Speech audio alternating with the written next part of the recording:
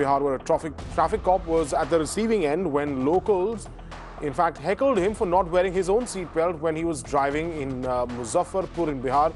Locals showed their frustration after they saw the cop violating the law and the new Motor Vehicles Act. The cop fled, leaving his car after he faced angry locals.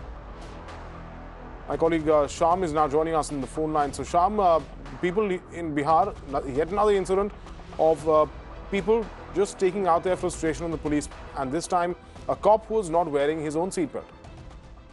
Well, yes, absolutely. This incident happened in Muzaffarpur, where this motor vehicle inspector who was issuing challans to people for defying the traffic rules.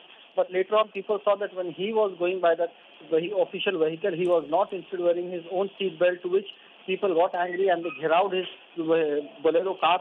Can clearly be seen in the visuals. They started shouting at this motor vehicle inspector and said that he himself should also compensate and pay a fine for not wearing the seat belt. Now the people complained he has been issuing challans to people for not following the traffic rules. But what about this motor vehicle inspector who is entrusted with the job of looking after people, but he himself was not obeying the laws, and that was the reason why the frustration of the people clearly came on the road, and the visuals clearly show that how they have been banging his car, and then at the last the motor vehicle inspector had to flee from the place. Right, thanks Sham for joining us.